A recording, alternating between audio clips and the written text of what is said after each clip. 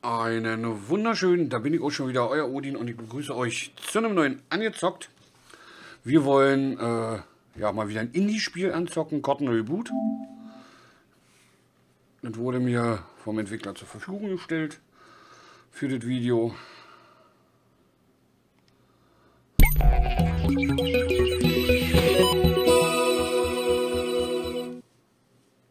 Und es müssen ja auch mal kleinere Spiele gezeigt werden.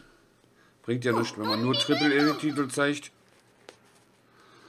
Und für den einen oder anderen ist das vielleicht doch ganz interessant. Ich habe auch schon den Ton eingestellt, damit es hier nicht gleich uns die Ohren zumacht. Wir testen jetzt erstmal den Arcade-Modus.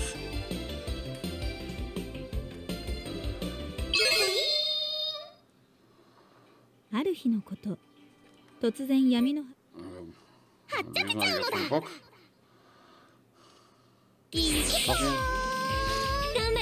Musik hoch und runter, oder? Ah, okay. Ah!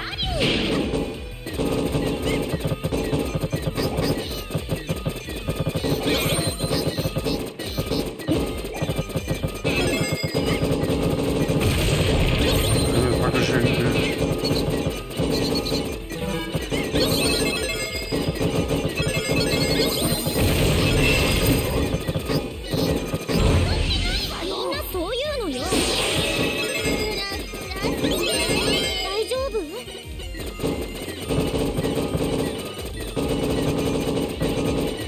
Wir kennen Space Invaders und so.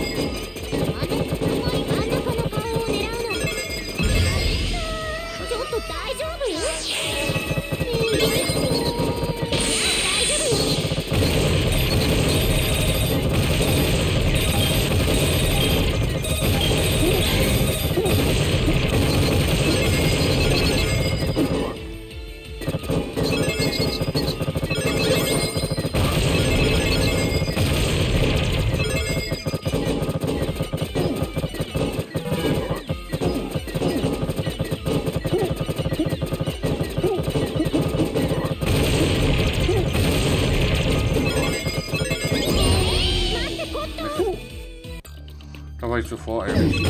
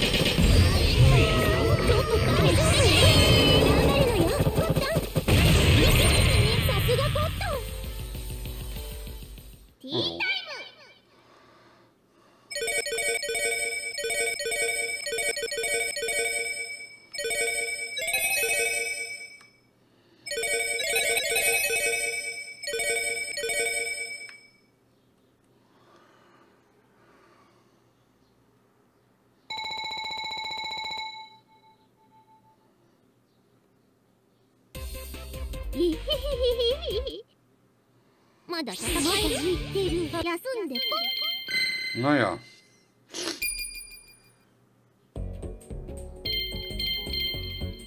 So, dann versuchen wir diesen X 6000, ne, 6 Millionen, 68.000 Mensch. Den 68.000 Modus. Mal gucken, was da rauskommt.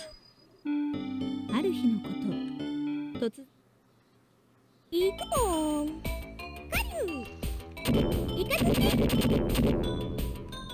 Ach, ich habe jetzt hier nur Superattacken.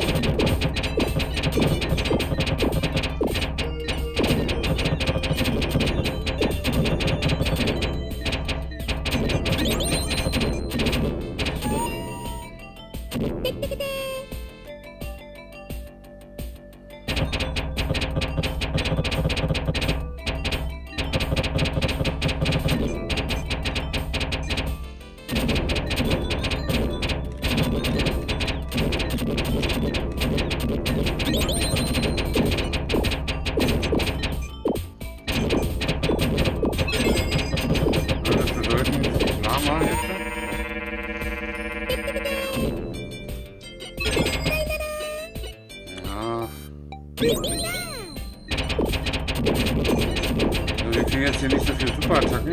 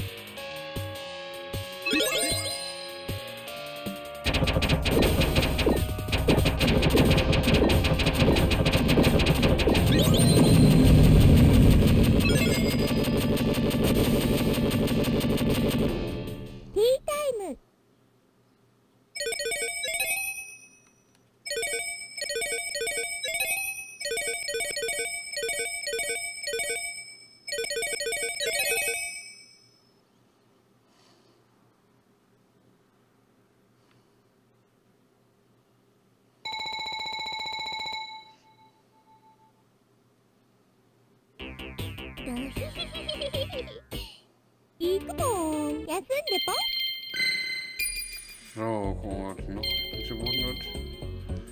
Teamattacke.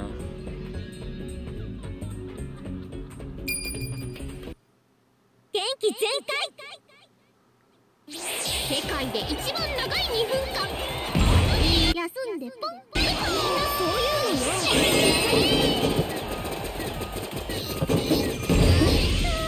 ちょっと大丈夫大丈夫みんなそういうのよ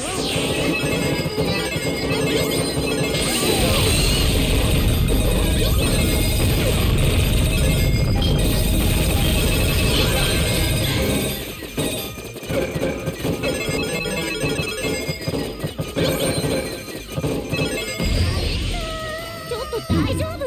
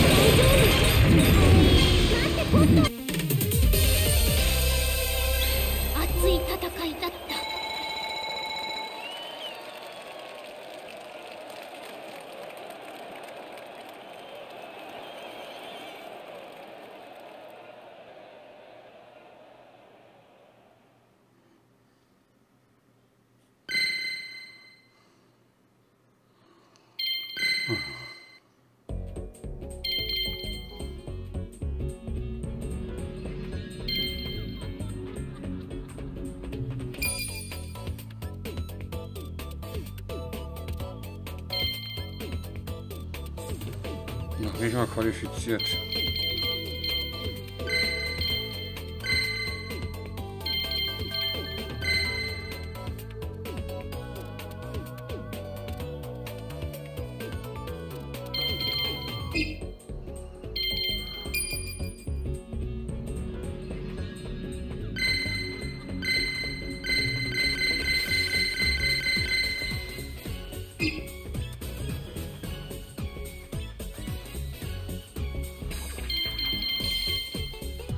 Ja, dann würde ich sagen, dann wartet auch. Wir haben 17 Minuten gemacht.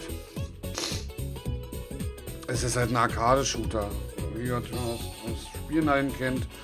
So wie Space Invaders und alle. Ne, Space Invaders ist ja nur von unten. Diese andere wurde mit Raumschiff hoch runter und dann alle rechts von dir abballerst. Haben wir auch schon mit Flugzeugen gesehen. Also ist jetzt hier eine Hexe halt auf dem Besen. Ist ein rasantes Spiel.